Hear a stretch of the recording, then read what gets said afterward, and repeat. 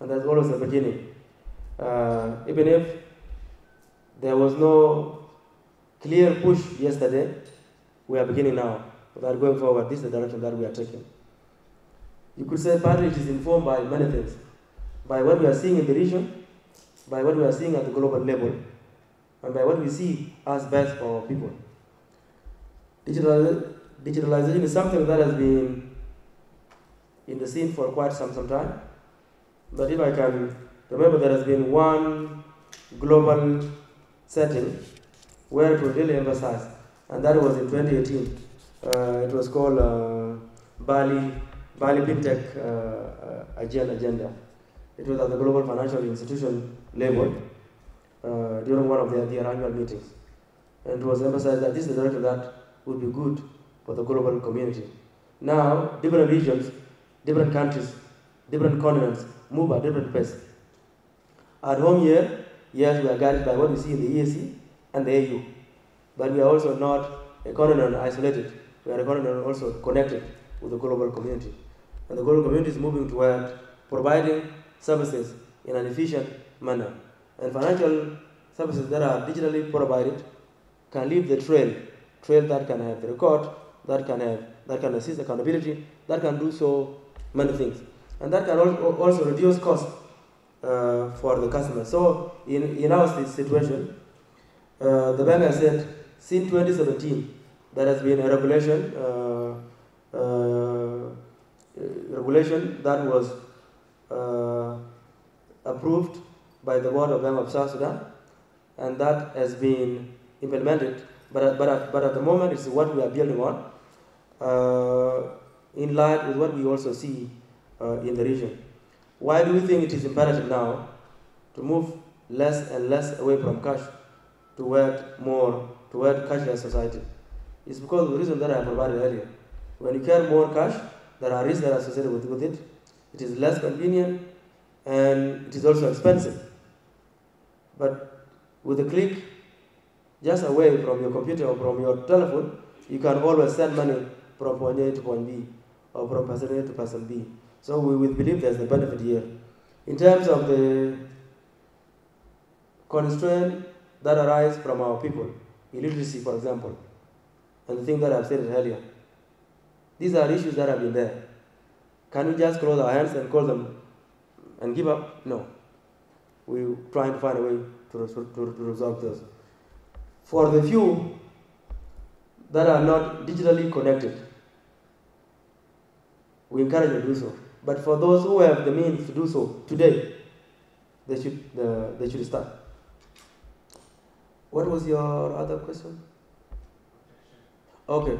In terms of protection, we have the KYC, we have the anti-money laundering group, we have the consumer protection, we have all this protection, even in this regulation 2017 that the Bank of South Sudan has. And each of the commercial banks that are here have those. They even teach them and share them with their customers. If something egregious is done, we have the laws of the land that are there. So the consumers are protected. There's no fear to move to a digital world.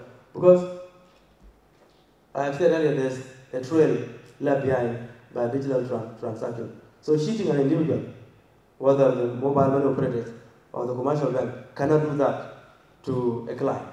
And if it were to happen, like anywhere in the world, we have the laws in the book that can be used to execute, but our people should not fear. This is the future.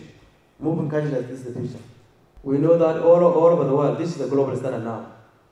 $10,000 is the maximum that anyone can carry across the international borders.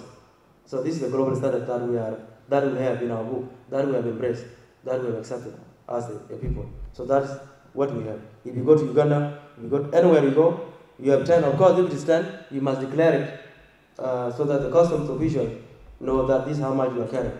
But anything beyond, even if it's 10 cents on top, then you are in violation of that. Could be a national, a regional, and international standard, $10,000. Now, if there are people that are crossing the borders and they are being charged, there's nothing like that from the Bank of South Sudan or even from the government itself. I would suspect those who are doing it out of their own volition. It's not a thing that is that is endorsed. Because why would you charge? Is there a service that they are provided to you? You are just carrying your money in your hand, legally carrying it. All you need to know is that, is it much? Is it too much? If it is too much, then the question is, what are you doing with it? Why do you want to carry it?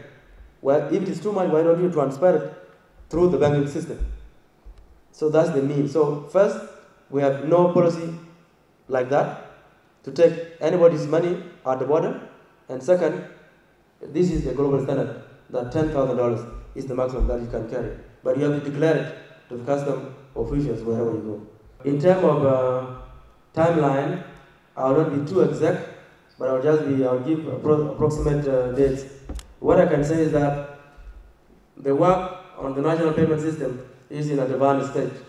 I'm told by my technical team that we are close to 80 or 90% completion point, but you can take that with a grain of salt. And what the team has, for those who do not know, the Bank of South Sudan is working with other institutions, such as we have support and funding from African Development Bank, East African Community, and an implementer in Canada called Motran. These are all the three partners that are working with us to bring on board the national payment system. And at the moment, the work is in an advanced stage. I believe there's a sense that we would go somehow live by November, but that remains subject to a number of things that we're working on. But that will give you hope and indication that we're working on the national payment system. We believe, yes, once it's done, then these are the ingredients, such as the RTGS and what have you, would instant transfers, all these things will be in place. So this is also a policy issue that the entire government is very much interested in. And the Bank of South Sudan, with our partners, is working very hard. So I encourage all of you to seek, to provide opinions, and to our national payment system team. I believe Dengaru is here, or his team. Let me just say that, yes, there's a work on national payment system, and this progresses very, very well.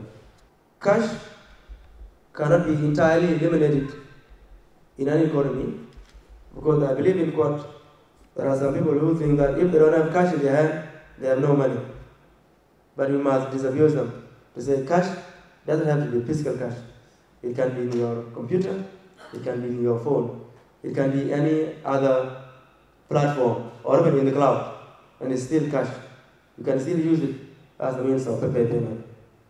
As a result, while we'll continue to use cash, we're encouraging our people to move to a situation where a lot of transactions take place online.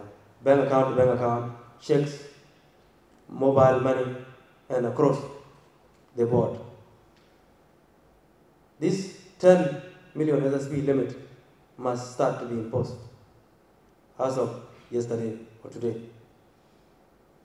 Of course, as we move online and there are other innovations that come on board, the bank always remains open to exchange views and see what is good for the industry and the country as a whole. So our plea and request is for the commercial bank to do everything to reach out to those who are not banked, so that they create accounts and make it easy for them.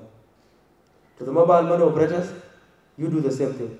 Reach out. I said earlier, when you start tomorrow, some can start doing the road shows in Yei, others are doing it in Awil, in Malakal, in Okobo, and Pibor. All the borders, all the corridors, all the administrative units of South Sudan must have financial services. So go out there and do a road show about what you can offer to the people.